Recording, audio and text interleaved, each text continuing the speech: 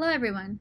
Today we'll talk about convolutional neural networks and convolutional autoencoders in order to create embeddings of data with image structure. Remember that images are a series of pixel values that are arranged in 2 dimensions, and because of the built-in spatial locality, you can look for structures locally by scanning across an image, and this is the main idea of a convolutional neural network. Convolutional neural networks use 3 basic computational ideas. First, local receptive fields that codify the idea that we can scan local patches of images.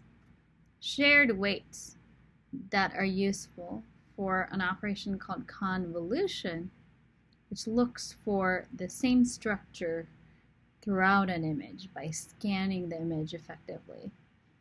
And pooling, which summarizes whether we found the structure that we were looking for in parts of the image. And these 3 ideas together are largely responsible for the success of deep neural networks in image processing via convolutional neural networks. First, the idea of a local receptive field is actually a change in the architecture when compared to a fully connected network.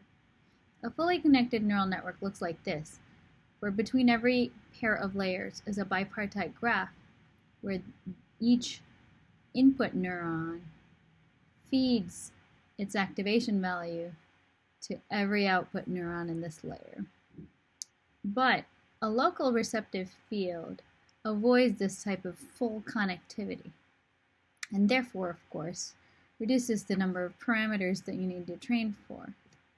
In a local receptive field, each neuron in the first layer is only responsible for looking at a small, locally connected subset of neurons in a previous layer. And because of this image structure, you can see that this neuron looks only at this patch of the image. And then, the idea of the shared weights allow you to kind of slide over and look for the same structure in the next patch of the image. So the convolution operation which is applied here actually uses a filter. Note that the values of the filter are actually the weights in this local receptive field. And the way the operation works is by sliding over an image and pointwise multiplying by this filter, adding the results to get the resultant value, and then translating the filter and doing it again over and over again.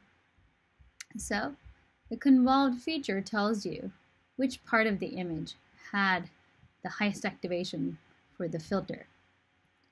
And so this is the idea of searching for a particular feature or feature detection with a filter.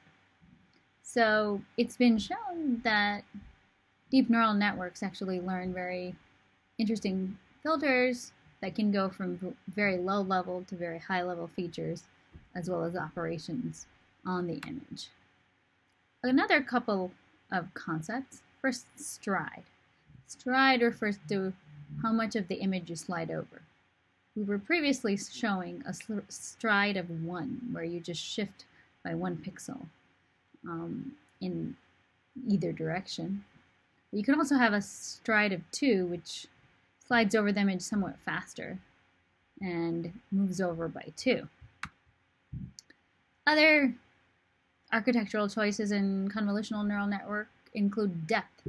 Depth talks about how many feature maps or how many filters you are going to learn in each layer.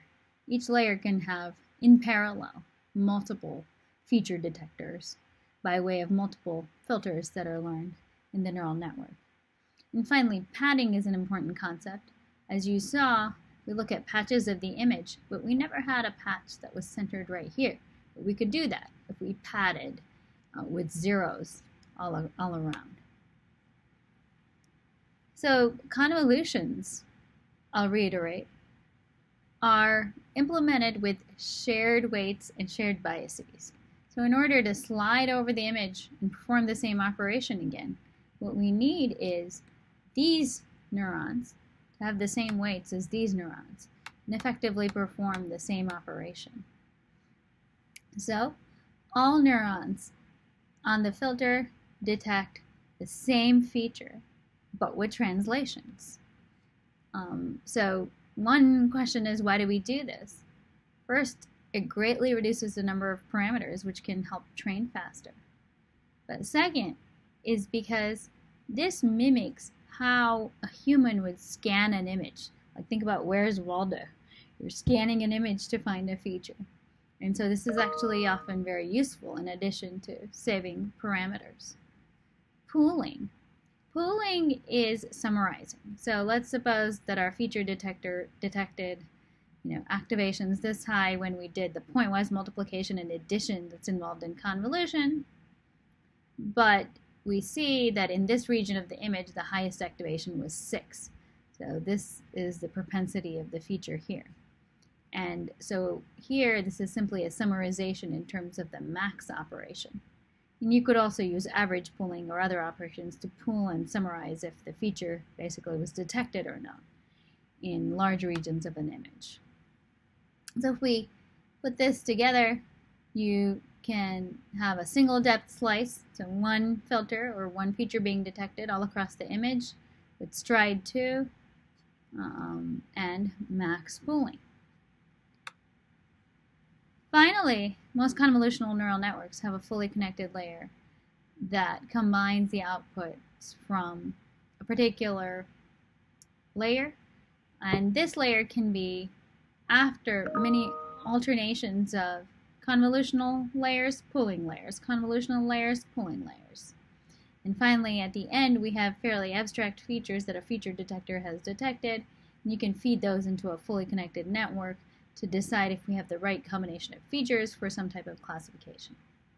Of course, these operations all involve dimensionality reduction and therefore some amount of loss of information. So modern convolutional neural networks usually feature skip connections to give you multi-resolution features at many levels. But let's talk for a second about how we would make an autoencoder out of convolutional neural networks. So they would have a very similar shape as the normal autoencoders we've been talking about. They have convolutional layers and pooling layers that reduce the dimensionality down, which is pretty obvious. Well, what about increasing the dimensionality back up? We never talked about operations that can do that in terms of convolutions or pooling.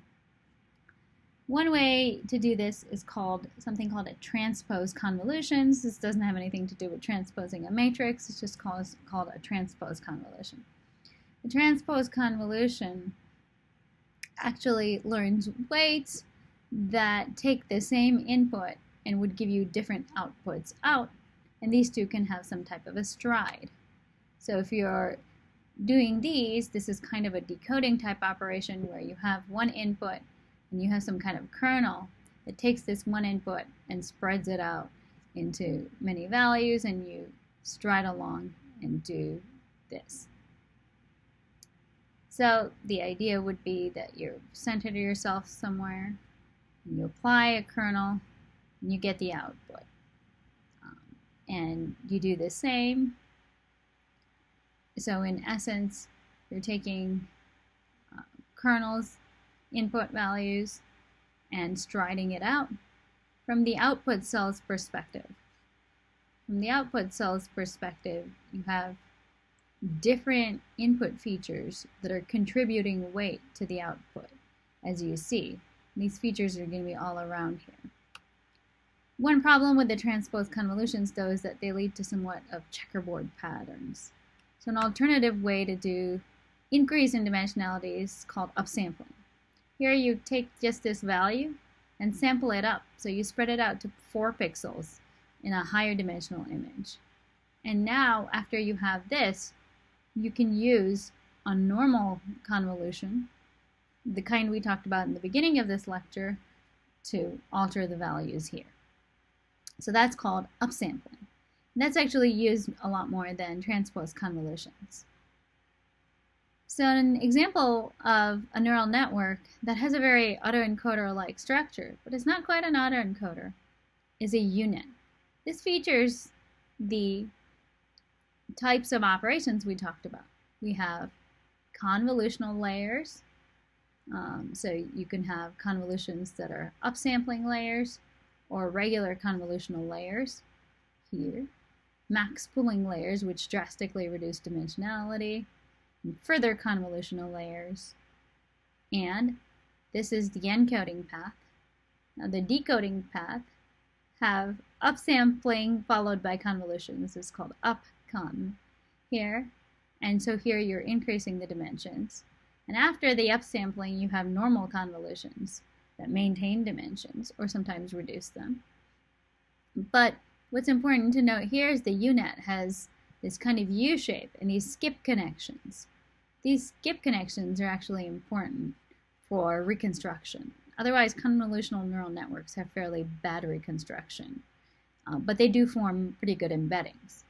The reason reconstruction is very important in a U-net is because it's meant to do actually supervised tasks whose output is the same dimension as the input image. And a supervised task that's an example of this is segmentation or some kind of image masking. So you see that here's some cells originally, and this is what the convolutional neural network generated as the segmentation. So it actually generated this segmentation mask from which you could derive the boundaries. And so the U-net architecture has been useful in many instances, but originally proposed for segmentation. This is an example of an autoencoder-like architecture in that the output is the same dimension as the input, but with some important augmentations.